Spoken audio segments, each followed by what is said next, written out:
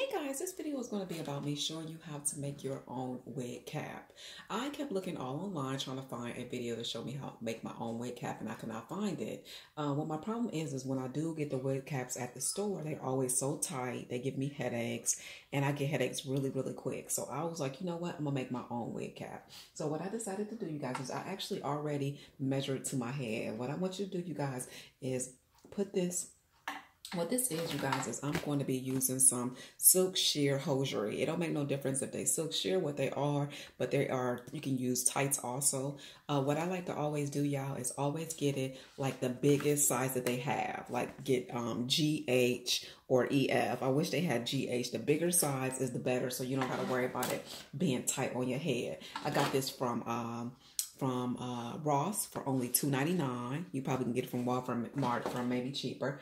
Again, what I did, you guys, is I put the actual stocking on my head, and when you see these marks, I just marked off where I'm going to be putting the hair. So don't you mind that. My main thing, you guys, is this wig cap. So what you do, y'all, is like I said, you'll put it on your head. Go ahead and take it out the packaging. And the reason why I don't want to move this is because I already have it to my standards and how I wanted to have my head. So I just put it on my head like so. And then what you're going to do, y'all, is you're going to have, you're going to have two legs. So what you do, y'all, is you tie the legs like I did already. Don't tie it too tight, y'all, but kind of tie it tight, okay? So now what I'm going to do with those legs is I'm actually just about to, I tied it in a knot. You can also use a rubber band if you want to. It's all up to you and what you want to do. I am about to close this off. So I'm going to use my thread. And I'm going to go ahead and just close this off because you guys, once I cut these legs, it's going to have a hole. So you don't want it to have a hole. And another thing, you guys, I'm going to do is the legs. If you want to, you also can cut the legs off. And you know how people be having elastic on the ears so you can be able to pull down a wig and it keeps it down. You actually can use one of the legs as that. So hopefully that made sense. Again, they do put elastic in the inside from ear to ear. So you can be able to have a band in the back and you can be able to use the legs to be able to do that. You also can use these legs for when you have a afro and you want your, to have a cute afro. You know how you have your afros. This is very good to be able to use one of these legs. You can tie off your natural hair so good. And you don't got to worry about having a headache. Because some of those things, when you tie off your natural hair in the front like a band, use it as a headband, it's very uncomfortable. But not these legs. So all I'm doing, y'all, is I'm just kind of sewing around the legs. Because I am going to cut the legs off. So go ahead and sew around. Basically what you're doing is you're filling in that hole that you had. And like I said, if you want to, you don't even got to do the legs like this. You also can just put in the rubber band and just sew around the rubber band. That will work also. Whichever way is easier for you. So you guys, all I'm doing right now, y'all, is just sewing off the actual hole. So once I cut these legs, I won't have a big old hole. So let me go ahead and get finished with that. You use a black thread. You got clear thread. That would be good too.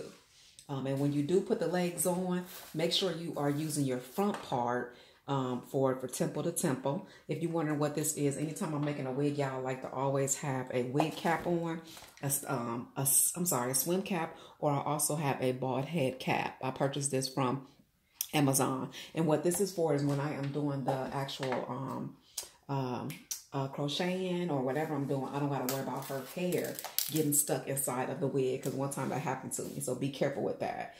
You always want to make sure you put either a swim cap on or something to cover up her hair. So to make this video not too long, let me go ahead and just, all I'm doing again, you guys, is just threading off where I'll be cutting, because I don't want it to just undo. So let me go ahead and get that thread off and I'll be right back.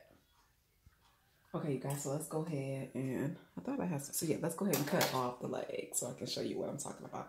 And like I said, it's also easy if you want to use a rubber band and cut around the rubber band. All you're doing, y'all, is just so the hole from the legs can just be filled in. You won't have a bump if you do the rubber band too, but this bump, you won't even see this bump at all. And the thing that I actually like about having this bump is that I have locks, so this kind of give it an extra like, I don't know, it's just better, like, to me, with the bump, and it don't be so tight. So again, just go ahead and fill in that hole so you don't got to worry about that's coming undone, y'all. And this is how you make your own wig cap. And the good thing about this, like I said, you guys, it is nice. It's not tight. So if you are having problems with tight caps, y'all, try that method. Use you some tights, tie off the legs in the back, and then just sew that hole back in so you don't got to worry about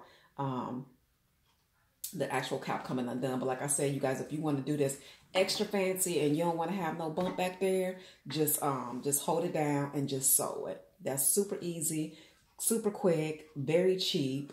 And I hope you guys try it, because like I said, all of the wig caps that I tried, y'all, it's just tight. It's super tight. I never knew I had such a big head.